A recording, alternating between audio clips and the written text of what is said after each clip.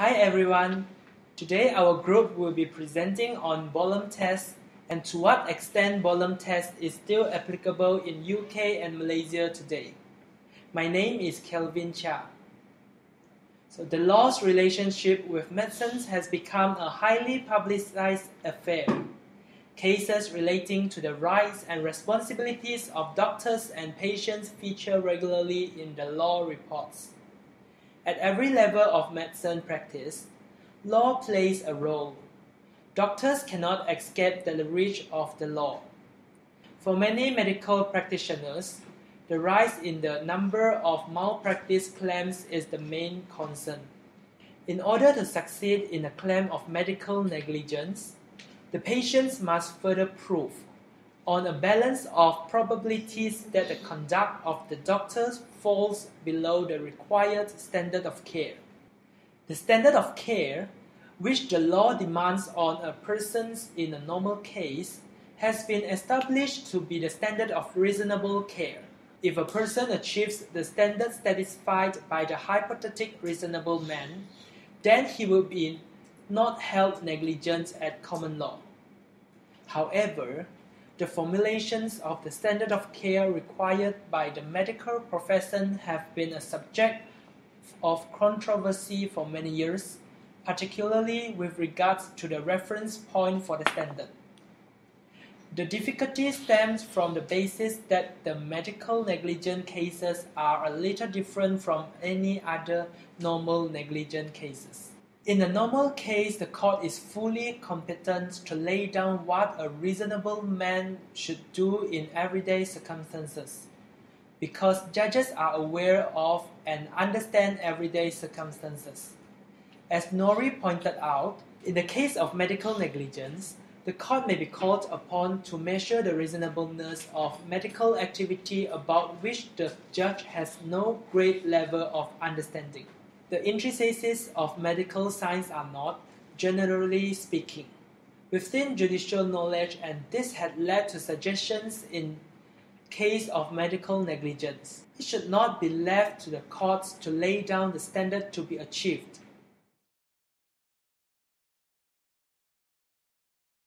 The Hunter against Henley case in Scotland, 2 years before Bolam test was established, had illustrated the same principle. While treating Mrs. Hunter for bronchitis, Dr. Henley gave a course of penicillin injections. During the 12th injection, the needle broke and part of it was left embedded in her backside. She sued Dr. Henley alleging negligence. Lord President Clegg directed the jury. The true test in establishing negligence in diagnosis or treatment on the part of the doctor is whether he has been proved to be guilty of such failure as no doctor of ordinary skill would be guilty of it acting with ordinary care. The jury returned verdict in favor of Dr. Henley, although a retrial was ordered on technical grounds. Here, it was held that in order for a claimant to succeed in establishing a claim for medical negligence against a health professional, all three of the following must be proven. Firstly, that there is a usual and normal practice to be followed. Secondly, that this usual and normal practice was not adopted. And lastly, the course that the medical professional did adopt was one that no ordinary skilled practitioner in that position would have taken when acting with ordinary care. Hi guys, today I'll be talking about the Bolam's test. My name is Audrey Ng. My student ID is 0340047. This Bolam's test was first established in the case of Bolam against Friend Management Committee in the year 1957. Bolam's test is supported by a ruling made by Justice McNair that a doctor is not guilty of negligence if he has acted in accordance with such a practice accepted as proper by a responsible body of medical men skilled in that particular act. A legal rule of this Bolam's test would be that a doctor is considered negligent when he has failed to act in a way that would be accepted as being appropriate by a competent medical opinion. And basically, this Bolam's test is applied in a few cases, such as the case of Digimal and Bexley Health Authority in the year 1995, where even though the defendant had only spent 4 months practicing as a junior houseman, the courts found that the duration he had practiced as a houseman to be irrelevant to the case. Instead, the courts held the defendant to the standard of a reasonably competent houseman and found him to be negligent. This Bolam's test can also be applied in the case of Sidaway and governors of the Bethlehem Royal and Maudsley hospitals. The basic facts of this case would be that the defendant failed to inform the plaintiff of the risk which caused the plaintiff to be paralyzed after the surgery. However, the courts found that there was no negligence on the behalf of the doctor, as a doctor is only considered negligent when he has failed to act in a way that would be accepted as being appropriate by a competent body of a medical opinion. And so in this way, it once again reaffirms that the Bolam test is applicable in many cases. However, as time went by, criticisms of the Bolam test arises. One such criticism would be that the test allows professionals to set their own standard in negligent actions. Such in the case of the people other than the professionals, that the standard is an objective one, measured only against the reasonable band. However, in this case, the court will decide what the appropriate standard is. Whereas in the case of a professional, the standard is measured subjectively according to what other professionals brought to court as expert witnesses say it is. So the statement made above can be supported by Lord Brown Wilkinson, who referred to the case of Hucks and Cole, which he quoted that the courts must be vigilant to see whether the reasons given for putting a patient at risk are valid in the light of any well-known advance in the medical knowledge, or whether they stem from a residual adherence to an out-of-date idea. Not only that, one of the major criticisms of the Bolam's case will be the fact that it protects professionals to a greater degree than it is the case for anyone else. It is sufficient for a professional to bring to court another fellow professional to say that he would have done the same in the circumstances for the allegation of negligence to fail. One such example of this would be that it is impossible to say what a reasonable competent body of professional opinion is. In some cases, this can just amount to a question of numbers. This statement can be proven in the case of De Freitas against O'Brien and Connolly in the year 1995, where the court held that there was no negligence, despite only 11 out of 1,000 surgeons that claimed that they would carry out this certain procedure in this certain way.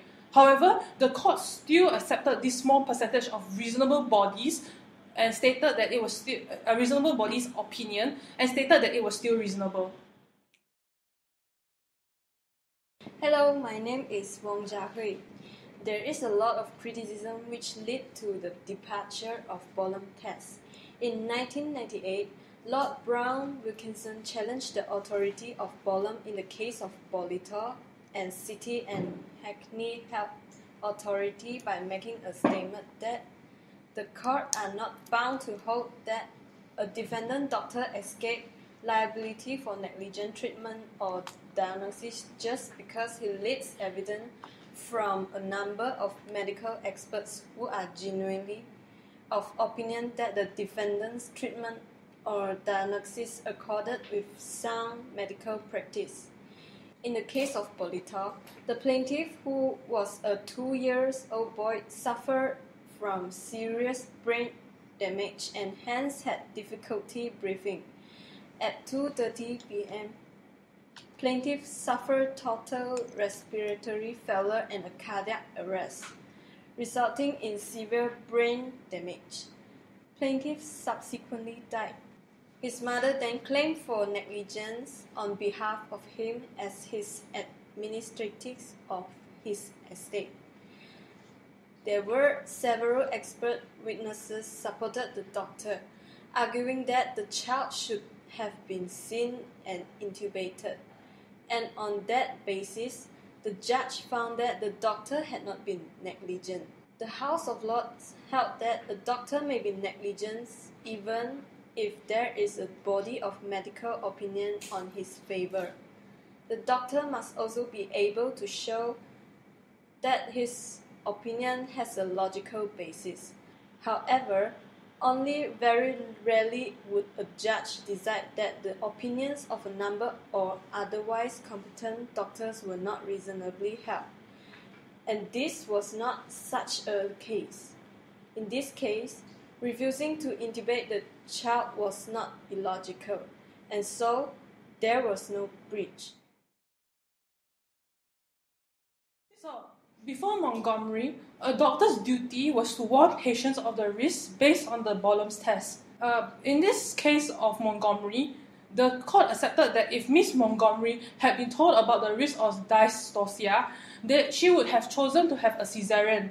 Her appeal was successful, and the judgment held that the assessment of whether consent was adequate in a clinical negligence claim. The judgment, therefore, means that the doctors must share all material risks, as well as any to which it would be reasonable for them to think that the individual patient would attach significance to it. There are key passages from the Montgomery judgment which involves what a patient would consider to be a material risk. One of these passages would be the fact that the doctor is therefore under a duty of care to take reasonable care to ensure that the patient is aware of any material risks involved in any recommended treatment and of any reasonable alternative of variant treatments. Another passage that supports this would be the test of materiality is whether in the circumstances of the particular case, a reasonable person in the patient's position would be likely to attach significance to the risk, or the doctor is or should be reasonably aware that the particular patient would be likely to attach significance to it. However, in a limited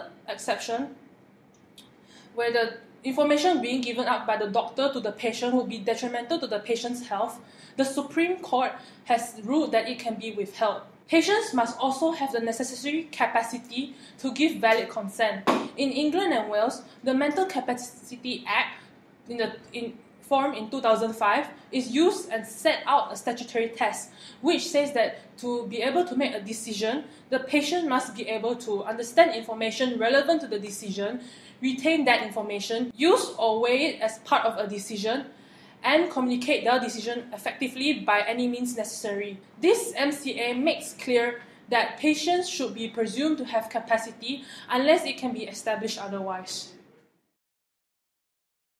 Malaysia follow the UK's common law. The case of Bolam and Friend Hospital Management Committee is applied, and Bolam's test is used to test for medical negligence. In the case of Chin Kyo and Government of Malaysia and another, plaintiff was given penicillin injection at a clinic and she died an hour later. The doctor was found negligent because he had failed to act on information where her medical card did show that she was allergic to penicillin. In the High Court, doctor was held liable in negligence, but the doctor is held not liable by the Federal Court, which stated that a wrong diagnosis per se is no evidence of negligence. However, the decision was overturned by Privy Council, which stated that negligence occurs as allergics to penicillin is clearly stated on the patient's card. Next, in the case of Celia Anak Lelaki Manikam and another and Kerajaan Malaysia, this case involved the failure of a doctor to reveal X-ray causing death of a child. The doctor was found not guilty in the first instance. However, on appeal to the High Court allowed the appeal on the following grounds. First, failure on the part of the respondents to reveal the X-ray when there was no time to do so. Second, failure to use diagnostic tests despite its applicability to confirm appendicitis. Third, failure to consider pancreatitis when undertaking the appendectomy. In this case, the court stated the law of negligence. To maintain an action in negligence, the plaintiff must establish that the doctor owed the patient a duty of care. Also, the duty was breached and the patient suffered harm caused by the breach. In the case of Khao Nan Seng and Nagama and others, plaintiff involved in an accident and his leg has to be plastered. The doctors did not act on complaints immediately. Gangrene was formed and leg had to be amputated. It was held that the duty of the doctor towards his patient must adhere to the reasonable standard of care and expertise. Defendant is liable as all doctors were aware of the fact that if plaster was applied, blood circulation would be affected. Doctors were negligent when merely prescribing painkiller when the plaintiff complained of pain too. Hi, I am copyright Samantha. I'll be talking about departure from Bolam test, which is the case of Rogers v. Whittaker. It is applied in Malaysia. This is an Australian case. The High Court rejected the Bolam test to be applied in this case. The plaintiff was almost totally blind in her right eye. The doctor advised her to undergo an operation to improve its appearance and probably restore her vision in her right eye. The operation was failure. Her right eye did not improve. Further, she developed inflammation in the left eye, which led to the loss of all of her sight of the left eye. She sued Rogers for negligence. This is because if the plaintiff knew about the risk, she would not have agreed to the surgery. It is noted in the case the plaintiff had keenly asked the doctor about the outcome of the suggested procedure, including the danger of unintended or accidental interference with her good left eye. On the day before the operation, the plaintiff asked the doctor if they could put something to cover her good eye to ensure that nothing happened to her good eye. In this case, it was held that the doctor did not conduct negligently, although the sight of her right eye did not improve. Campbell J. found the defendant liable that he had failed to tell the plaintiff that she might, as a result of the operation, develop a condition known as sympathetic ophthalmia in her left eye. The doctor should have recognized and attached significance to the relevance of a patient's question. Therefore, the defendant is held liable. It must be noted that this case is not applicable in the UK. In Malaysia, there is a case, Kamalan Anak Perempuan Rahman and others, and Eastern Plantation Agency Senjiran Berhad. This case applied Roger v. Whittaker. It was fully endorsed in Malaysia for the first time, and this case is not bound by the Bolam principle. The fact is, the deceased complained of giddiness and had fainted in work. He was attended to by the defendant where he was examined and prescribed medication and subsequently discharged.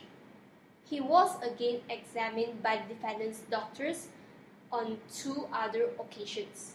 The last time he was examined by the defendant's doctor, the deceased was admitted to the hospital as a result of giddiness and fits. The deceased died at the hospital the next day. The doctor failed to diagnose the plaintiff's ailment, which turned out to be a stroke. He also failed to admit the plaintiff into the hospital and thereby causing his death. He should have referred the deceased to hospital because the manifested symptoms of an impending stroke. Therefore, the defendant is held guilty. Apart from this, there is also a case which is Fu Fiona and Dr. Su Fokman. This case shows full reception of Whittaker's test. Fu Fiona was involved in a car accident and she had bruises on the lower abdominal wall, right breast, and both anterior iliac spine areas. She also suffered close dislocation C4 and C5 vertebrae with bilaterally locked facets. An orthopedic surgeon performed a surgery where the dislocated vertebrae were moved on their normal positions and secured by the bone grafting and insertion of a loop of wire. The wire loop was found to be the cause of total paralysis of the patient by pressing on the spinal cord. As a result of this, the first respondent performed a second operation on her on the same day, whereby he removed the wire loop, but this treatment did not remove the paralysis and she continued to be confined to a wheelchair. Although the patient signed a consent form, the patient claimed that she was not informed of the risk of paralysis from the particular surgery. The court found that the doctor was negligent in failing to inform her of the risk. Hi, I'm Faith, and I'm going to be talking about the UK's position on the application of the Bolam test, the Bolitho test, and the Montgomery test. The practical standard of care for doctors is set by the usage of the Bolam test. However, the outcome of the Bolam test is merely persuasive because post-Bolitho, it is established that the final decision is made by the court. And this means that the courts are placed in a more inquiring position where they are to logically analyze the actions of the defendant doctor.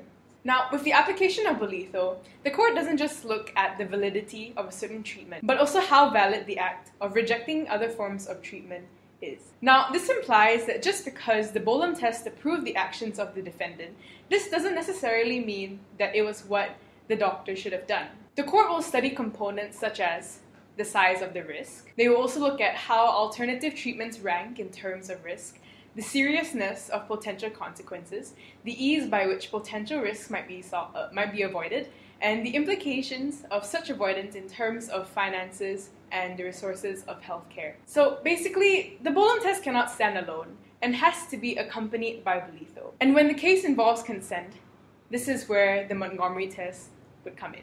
Now, the application of the Montgomery test is a bold move away from heavily defending medical practitioners and towards patient-centered care, where the standard of care involves informing the patient of potential risks, empathizing with what they would like to know, and giving them the right to choose if they'd like to go with a particular form of treatment. Cases that have demonstrated the application of the Bolitho test are seen in the case of Pierce and United Bristol Healthcare. In this case, it was questioned whether a 0.1 to 0.2% risk of stillbirth was a significant enough risk to inform the patient of.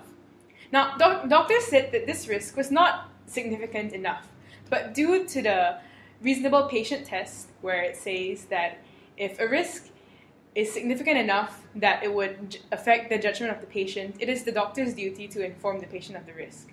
Hence, the defendant was held liable for failing to provide proper advice. In the case of Marriott and West Midlands Regional Health Authority and others, the hospital's failure to properly treat Marriott's head injury brought the general practitioner to court.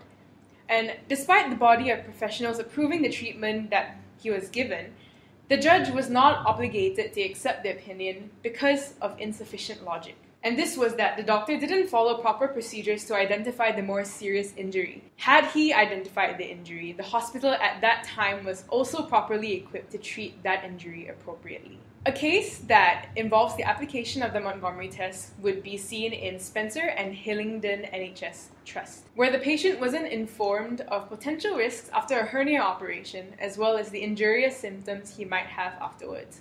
So when he unknowingly contracted this injury, he wouldn't have known to seek help, and failure to advise him for this was a breach of duty. So after all that has been said about Bolam and Bolitho and Montgomery, there are still some significant drawbacks and benefits that come together with the application of all of these. The application of Bolitho and Montgomery to complement Bolam is good, because Bolam is not sufficient to cover issues on consent, because then it will move the power of making ethical judgments to doctors, which weakens the power of the court. So, for example, in situations where patients are not able to give valid consent, it shouldn't be left to the doctors to decide standard of care, because this would involve the issue of ethics and morals.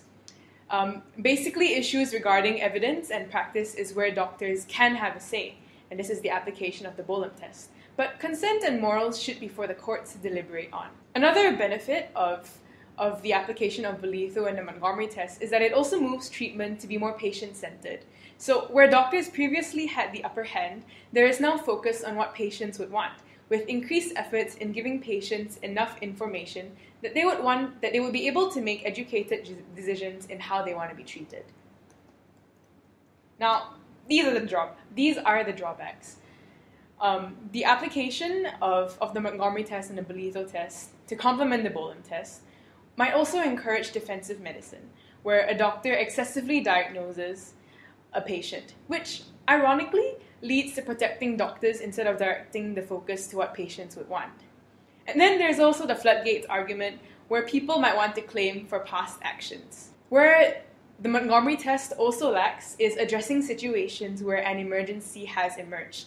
And this is seen in cases of birth giving. These are also situations where there just isn't enough time to ask a patient for consent on whether the doctor should proceed with a certain treatment or cause of action. The doctor has to act immediately. It is argued that these situations would be exempt from the Montgomery test and falls back on the Bolitho test, where it is up to the court to decide whether the doctor's decision was right in that moment. So these are some gaps that the application of Bolam, Bolitho, and Montgomery have left in medical law. The first one is that the implementation of Montgomery principles is an issue and it's hard to supervise. This is seen in where the Medical Defense Union and the Medical Protection Society both have made statements making reforms to required procedure, but other associations like the GMC and Royal College of Obstetricians and Gynecologists have yet to do so. So this leads to the question of whether hospitals are even working towards informing patients of risk. Another gap that this has left is that courts now have to follow 3 different tests, and the lines defining whether a case involves consent may also be blurred, which may lead to inconsistent and even unjust applications of the Montgomery test because of no proper definition of what constitutes an informed consent case. Alright, as to the extent of the application of Rogers and Whittaker and the Bolam test, there's been a shroud of confusion regarding both of these tests ever since the case of Fufiona, and this could be addressed in an article written by Kumaralingam Amritalingam in the Singapore Academy of Law Journals. So, in this article, he stated that there are 3 reasons for the confusion that shrouded these 2 tests. The first one would be that the federal court judgment in Fufiona was itself ambiguous on whether its rejection of Bolam was limited to the duty to inform or was more general. And it's significant to note that Fufiona has been interpreted in the case of Surinder Singh against Lee Man Kay as rejecting the Bolam with respect to all aspect of medical negligence. Now, the second reason for this confusion was that Malaysian courts have not adhered strictly to the doctrine of precedence, and this could be seen in the Court of Appeal case of Dominic Putucherry against Dr. Gun Siu Fong, which established that the Bolam test had been rejected as a general proposition. Now, the third reason for this confusion is that there was no theoretical basis for the decision of Fufiona, which adhered simply to choose between Bolam and Rogers. And all of these confusion has been going on until the case of Zulhasnimar Hassan Basri against Dr. Kupul Velumani. Now, in this case, the federal court has clarified the doubt surrounding the proper applicable test in determining standard of care in medical negligence by making the following observations. Rogers and Whittaker was entirely concerned with the duty to advise, and specific reference was made to this fact in Fufiona. Thus, the decision in Fufiona must necessarily be limited only to the duty to advise of risks, as it did not address the standard of care expected in respect of either diagnosis or treatment. Thus, in respect of the standard of care in medical negligence cases, a distinction must be made between diagnosis and treatment on one hand, and the duty to advise risks on the other, because medical experts do genuinely and frequently differ in opinion on diagnosis and treatment. Therefore, it is not a matter that the court are equipped to resolve. In this context, the Bolam test makes sense. However, the duty to advise relates to the right of self-determination. It is the court which will decide whether a patient has been properly advised of the risks associated with a proposed treatment. As such, the test in Rogers is strictly restricted to the duty to advise of risk, whereas the Bolam test applies to the standard of care for diagnosis or treatment. Now, the benefits to the Rogers and Whittaker test is that in regards to the duty to disclose risk, medical opinion would not be the only factor that is taken into account of the judgment. In fact, it will be one of the factors taken into account by the courts. However, one of the drawbacks was mentioned by Gopal Sri Ram in the case of Dr. Su Fokman against Fu Fiona. He stated that if the law played too interventionist a role in the field of medical negligence, it would lead to the practice of defensive medicine. The cost of the man on the street would become prohibitive without necessarily being beneficial. In conclusion, the Bolam test in the UK is combined with the Bolito test, in which the judges would consider the body of medical opinions as long as they are logical. Now, for the duty to disclose, the Montgomery test will apply. In Malaysia, the Bolam test is applied in cases regarding duty to diagnose and duty to treat.